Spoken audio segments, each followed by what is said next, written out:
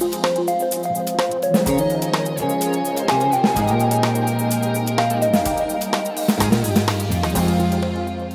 talking today about new plans for the 60-acre North Ventura area of Palo Alto. Plans that not only propose some housing, not a little housing, but a heck of a lot of housing. And depending on what quarter of the city you're in, that's greeted by cheers or shock and awe, I believe one person who you interviewed said, Gennady. So let's get right into the North Ventura area.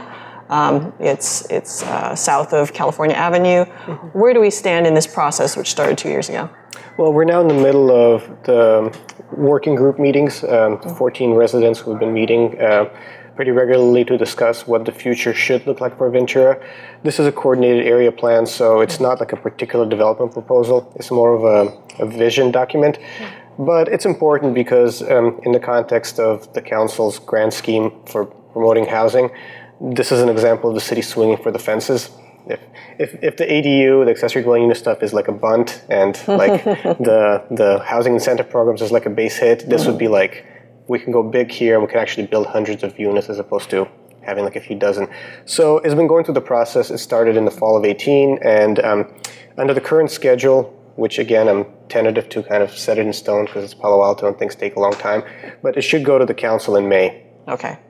This consultant that they hired, Perkins and Will, released some plans in December, but the working group only got to see it this month.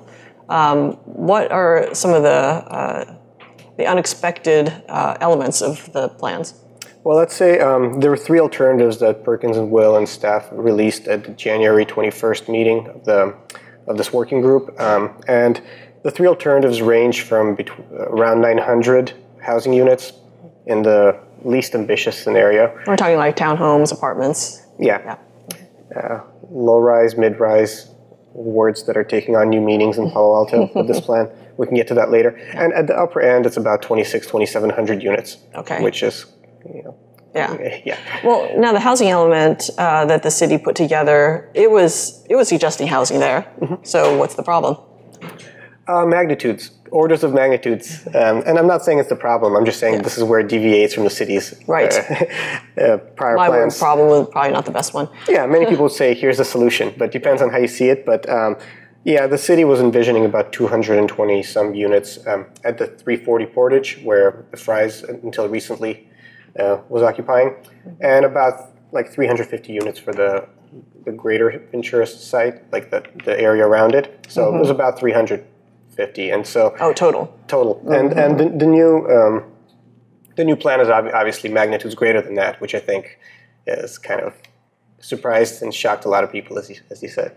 Yeah, if you look at the renderings, the maps that go with the plans, the housing doesn't seem to be focused on the Portage site. I think a couple of them, one leading with legacy, is actually preserving that building. Then there's adaptive core and designed diversity. I mean, the housing is all throughout that 60-acre area, fronting El Camino and then some on Oregon Expressway, Page Mill.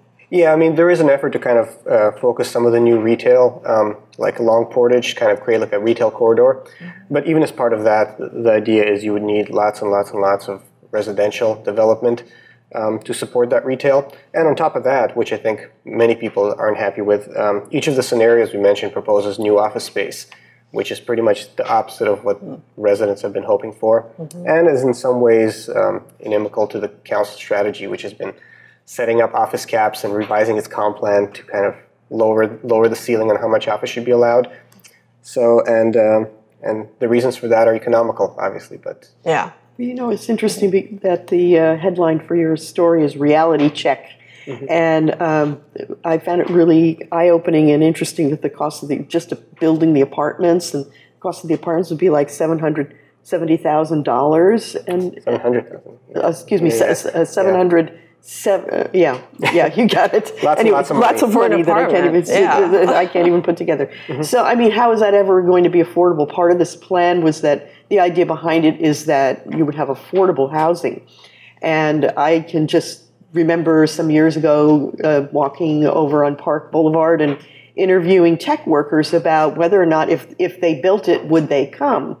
And they said no, they wouldn't even move here because you'd have to put in basically a 50-story building that to have enough housing to have low enough prices for the housing for them to be able to move down. So the tech workers were concerned that they wouldn't be able to afford the housing? That's right. They said just because we work in tech doesn't mean that we make enough money to live here. Well, I'd say that's also a reality check, because the Ventura people would like to see teachers and firefighters and, people who serve the community live in there. And if tech workers have told you that tech workers they wouldn't be able to afford it, that's another reality check. I think some of the tech workers also, they didn't want to live here so close to their job. Yeah, that was the other which thing. Which is kind of a paradox. They'd rather live in San Francisco or something where there's a little bit more action. More excitement. Yeah, there wasn't anything really here to keep them here interested outside of lunch spots. That's it. Right, right. Yeah, in the Cal Lab area. Yeah. So one person who was talking about the housing said, can't remember who it was, said this would be equivalent at the most maximum housing plan, design diversity, of adding 10% of the city's population to 0.5%. Yeah, that was Doria of the Suma, land. who sits in the working group and is also a planning commissioner. Yeah. So obviously there's kind of different takes on whether this is a good thing or a bad thing. Well, yeah, she's responding to the fact that under the proposal there would be like 6,000 people added to the area, which, if you do simple math and the current population, that's pretty accurate. It would be about 10% of the city living in this one little 60-acre area. Yeah. So some people say that's perfect. We have Caltrain here, and there's transit, and especially if you add retail, and you already have jobs here, and you would add more jobs. That's exactly what we need. Yeah. To reduce vehicles miles traveled, to promote transit, but any way you look at it, this would be a dramatic upheaval of the neighborhood. Yeah. It would look nothing like it looks like today. And few would suggest that this is in any way adaptive kind of use of what's there right now. Yeah, going to former Mayor Karen Holman's point in your article that maybe the vision that the council had initially of like open space and community spaces, minimal traffic, all that doesn't quite square with the three plans that Perkins and Will has proposed. At least that was her take on them, being of greater density. So you have in one corner the people who are saying, we want housing, but not this much, and or it needs to be affordable. How are we ever going to get there? And on the other hand, people who say, well, just give us some housing because in the future, Palo Alto is going to be required to have a lot more housing than it does right now. Yeah, and I think pretty much everyone who I've spoken to, who I've heard speak at meetings, recognizes that there will be more housing, or at least that there should be more housing. But I think most people looked at the city's housing element and the kind of 200 to 300 kind of number as kind of the upper end, or at least the baseline. Yeah. And seeing like the Overton window shift like a mile to the right. So now we're looking at 900 to 3,000. That's like pretty dramatic. Yeah. It's kind of changing the conversation. So that's kind of where we are right now. Let's talk low. I'm sorry. I'm sorry. Go ahead. You go first. I was going to say, let's just talk low rise and mid rise for a second, because when we talk about types of housing, what do the consultants think that would look like? Well, in these plans that were released on January 21st, a low-rise building is 4 stories, basically. And there's also something called a low-rise with commercial, where you would have retail on the ground floor and then the quote-unquote low-rise. And I say quote-unquote because many people are offended by the idea that this would now be like a 5-story building. Or they wouldn't call that low? They definitely would not call that low. Okay. Yeah, so that's like 800 High Street. Yeah, something like that. And then the mid-rise would be, in their example, something that could be as tall as like 8 stories, 85 feet tall. And that's some of the more higher growth examples, like the scenarios with more housing. Yeah. They would have mid-rise of like 8-story buildings. And there's different designs. Some of them would have like big courtyards centrally and like apartment buildings surrounding it. Others would have less green space but more units. These are basically the different building blocks that the consultants are playing with and trying to get to these numbers. Yeah. I have a question for you. Do you recall the amount of space that the city and the county purchased with Buena Vista? Was it more than 2 acres? Because I know the original site, the entire site That is was about 2.64, wasn't it? Okay. I don't recall exactly, but Okay, so there's about Sort of like 2.64. Okay, all right, yeah, sort of. I'll need to fact check that. Okay. So, for example, let's say there's 100 residences or 100 units are on that 2.64 acre site. Hypothetically, because I haven't verified. Okay, all right, roughly, we know it's not the 4 points whatever Right. it was, because that would include the commercial strip that is not part of this deal. Right. Was not part of the deal. So my question is I just did a little bit of math, and I'm terrible at math. However, I'm so excited about whatever question's coming right now. Okay, so if we're talking about 60 acres, I figured out, I kind of divided that by roughly the 2 acre site, essentially. So that would be 30 times 100 people. So that's about roughly, if you had the same density essentially as you would at Buena Vista on the Fry site, on that whole site there, it'd be about 3,000 people or 3,000 units, right? Is my math correct? Yeah. So Okay, I mean, Yeah, check back with me in an hour. well, so the plans range from 950 units to they think they can get 2,600 units, and I think at the top end at 2,600 you get 6,700 people. Oh, I see, into that 6,700 because Yeah, you're figuring it. Keep in mind, Sue, no one's talking about developing the whole thing for housing. They're also Right. introducing retail and office. There's some open space involved, and there's the creek running Right, through it, so okay. there's various limitations. Some of the high growth scenarios would have like a separate garage with the idea that most of the parking would be underground. Okay. I think it's proposed to be at the Equinox building. Okay. So you wouldn't have the same. I was just trying to look at, envision having walked at Buena Vista so many times and seeing the little courtyards and the passageways and the roads between. Is it unrealistic to say that to even have, let's say, 2,000 units? But you're saying there are so many other things, other factors in there. We're not just going for pure housing or pure row housing. So yeah, and I certainly wouldn't expect it to be a layout to look like anything like Buena Vista. I don't think if you were designing anything from scratch, you would choose like single story, whether it's mobile homes or even like townhouses. If your goal is to maximize housing, I mean, I think it's kind of illustrative that the lowest example calls for like 4-story buildings and calling them low rises. Okay. So, Yeah, I expect it to be much more compact, whatever they come up with, much more compact, but there will be a lot of other things besides housing. Right. Can we talk about the surprise that came out from Tim Steele and of the Sobrato organization? Target moving in? Potentially. There's been a lot of interest from Target, apparently. Tim Steele, who works with Sobrato organization, which owns the site, says Target's been very persistent in trying to come in to the site, which, I don't know, I think few would imagine that comports to the original vision of that's been bandied about in the past, which is like beer gardens and retail and food and food trucks and kind of a community hub. Yeah, very small. I mean, you could talk to your neighbors in a retailers. Target, I suppose. That's nothing against Target, but it just when I've seen renderings in the past of what Ventura could look like, and when I heard like 100 people speak about it, no one said we really would like to see a Target here. Yeah. Well, the Target in East Palo Alto does have a Starbucks in it. That's cool. People go to Starbucks. Yes, community space. Yeah, but Palo Alto has been generally against big box stores, and they've been very much against chain stores, with some exceptions, like aforementioned Starbucks, especially in the Cal Avenue area, which is seen as kind of a more kind of eclectic neighborhood serving type area. So Target wouldn't really fit in with that vision too well, even if it's the kind of baby Target, they call it, as they propose it, which is like between 12,000 and 35,000 square feet, much smaller than most. It would kind of blend into a place. So that's kind of what they're looking at, like a small Target that kind of adjusts itself to the community, as opposed to something you would see at like Ceremony or whatever. Yeah, well, that space is currently unoccupied, and Sobrato owns it, and they have the right to put whoever they want in there, right? So we're talking vision, but in this instant, we're also just talking about a property owner doing what they want with their building, like right now.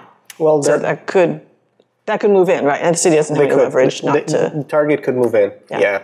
I have a couple of questions for you. Is it about math? No. If it is, please direct it to Jocelyn. Well, anyway, one of the things I was going to ask you is that it sounds like Sobrato doesn't have any big plans to build there right now, to do any construction. That's accurate. But the city council in 2006, I thought that was interesting in your story, voted to eliminate the 20-year amortization provision, right? That would have basically reverted back to making that residential use as of July of 2019. So they could have, did they throw away the leverage they would have with Sobrato when they voted to, not do that anymore? Yeah, I think about the city's housing plans and I read the 2006 minutes and I bang my head on the table. Yeah, I mean, had the zoning that's been in place in the early 2000s, kind of had things proceed according to the plan, last July 2019, RM30 would have been rule of the land. You can't use any more commercial. But as you mentioned, 2006, the city planners at the time were no longer there, but they decided that we really want Fry's to stay for as long as possible. They're one of the top 10 revenue generators, so we should do everything we can to be nice to them. So they basically erased the 20-year amortization date, so the July 2019 reversion did not happen. The non-conforming use is in place in perpetuity, which gives Sobrato the leverage that we just talked about. There goes their leverage. Yeah, and they have some leverage. They could do another amortization study, which they might talk about it actually this Monday. It's part of the housing work plan to see whether they want to do that and kind of establish a new time limit. But even if they do that, you have to do a study, and once the study comes out, it'll tell you how many years you have to wait to give the developer a chance to kind of get out of all the existing leases and get the money's worth. So it would take a long time under any scenario. So also, what about the possibility, two questions again. One is, what kind of pressure is the city under statewide or regionally to build more housing? Can we talk about that a little bit? No, that's a great question. And I think the easy answer is the city doesn't know yet. There are RENA allocation targets, which the city has been missing religiously. They're doing okay in like the higher income categories, but when you talk about like below market rate units, you can pretty much count on one hand how much it builds per year. There's some changes with the Wilton Court project coming on construction, possibly starting later this year. We should be at 59 BMR units. But the RENA cycle is going to come to an end, and there's going to be another one. And so the MTC or ABAG, the Sacramento agencies, whatever, or Oakland agency, MTC, is going to come in and basically, it's expected to dramatically increase the allocation. And so the city's going to have to not build housing, but at least show where it could build housing and it's supposed to take actions to zone for the housing. And there's also all these initiatives in Sacramento. We saw this week SB 50 went down, but there's still a lot of pressure in Sacramento to kind of beef up the RENA process, put some teeth into it. So it's quite possible that in addition to having way more housing allocations, there might actually be some, actual action from the state requiring the city to comply with these numbers, as opposed to just create some pie-in-the-sky scenarios that the city is not going to meet. Okay. So we don't know yet because the cycle hasn't come out and the legislation is still kind of going through its process, but I think we could expect the pressure to increase. It's only going to get harder to kind of meet the state targets. Okay, I have one last question for you, and it goes right back to Buena Vista. This small piece of property was deemed really valuable for low-income housing. Mm-hmm. The city and the county put a tremendous amount of money into purchasing that property. Is there any possibility that the city, what would it look like if the city purchased the Fry's property? And then they could do what they want with it, put as much housing, if it's really valuable. Is this something that might possibly happen or could happen? I don't think it could, and here's why. I think it would cost a few $100 million to buy that. We know how much it costs to build affordable housing. Just buying the land would cost a fortune, and then the city had just spent $20.5 million just given out in loans to support a 59-unit project. That's just a part of what it costs to develop that project. Mm-hmm. And so we're talking like hundreds of millions of dollars to buy the land and to construct the kind of housing that we're talking about here. And money doesn't really take you a long way because there's so many other things to consider, construction costs, land costs, and so you need like a massive amount of spending to realize that kind of vision if the city owned the site. And they discussed just last week the potential of kind of having a business tax to pay for affordable housing. And I think during that discussion, council members pretty much recognized that transportation should be the focus, and partly that's because the city has so few options of actually spending money and getting enough affordable housing. You could help around the edges, you could mess with zoning, you could do certain things as a city council, but actually, like building public housing, it would take like massive bonds and it would take humongous expenditures, and I can't see the city going down that route, at least anytime soon, especially when you have competing priorities like Cumberley Community Center, which could also have housing in it potentially, and all the other things that are in the infrastructure plan. Yeah. So given the costs, basically, of housing, is the whole concept of meaningful affordable housing. Meaningful housing. What is meaningful housing? Well, something that people could actually afford. There would be affordable housing. So 60% AMI or lower, like the very low income category stuff. Right? Okay. Is that even realistic anymore? Is it, should we even be discussing it, or basically give up on it at this point? Well, Wilton Court is happening, so it's progress. The city hasn't done anything for years and years, and that's happening, and they're easing up some zoning rules to kind of encourage some more. And also, I think it's worth pointing out that even if you have market rate housing, the city still has this inclusionary zoning rule where 15% has to be BMR, and it's probably not going to be the kind of meaningful affordable housing you're talking about. It would probably be more moderate because of the whole pencil out thing. So, yeah, when I say meaningful, I meant in terms of quantity. Okay. Well, let's bring the topic back to North Ventura. Very tough. Sorry. Very difficult. Not impossible, but very expensive. Yeah, and even with these 2,600 potential houses, apartments, townhomes, it doesn't seem like there's many BMRs. No, there would be the 15% thing would kick in, but who's to say that that's not going to be like moderate income? Yeah, that could support Sue's tech worker friends, but maybe not teachers and yeah. Anyway. Yeah. So just ending on process then, this planning effort has gone through a lot of hiccups. There's been the Fry site and its historic designation. There's Sobrato not wanting to build housing there. The working group, I understand, was not getting certain information quickly from the staff last year. There's some complaints about that. Where do we stand now that there are 3 plans out on the table? Is the working group going to continue vetting these? When does it get to the council? There's going to be a community meeting sometime in February. There's going to be more meetings of the working group. It's expected to get to council in May. I wouldn't be surprised if that's extended, but I don't know at this point. And there's been other hiccups we can mention too. We don't have to go back to the MAGA hat thing. I was a member of the Ventura group. Right. The money not approved for the contractor. There were squabbles between the city and Perkins and Will about the scope of the contract. There was a recent attempt as early as December to add money to the contract, which the council rejected, even though the majority voted for it. So the city's trying to do like kind of more with less right now in this process. So I do think it's a good milestone that these alternatives were released, even if they're pissing a lot of people off, because at least it gives you a chance to talk about something and adjust plans accordingly. So yeah, from the process side, I think these are going to get more visibility in the next couple of months as the city invites the community to weigh in, as the working group kind of offers more feedback, and ultimately as a guest to the city council. And the council gives its own direction. Okay, well, it's maybe not the most ambitious plan that the city had proposed 2 years ago, but it's still happening, and there's a lot to discuss there. Swinging for the fences here. Yep. All right, well, thanks, Gennady, for bringing that, and thanks, Sue, for the good questions. Yeah, thank you. All right, that wraps up this edition of Behind the Headlines. Thanks for watching. If you think there's other people who might be interested in this topic, go ahead and share the link to this video with the share button below. To stay up on all of Palo Alto's news, go to paloaltoonline.com or find us on Facebook, Instagram, or Twitter.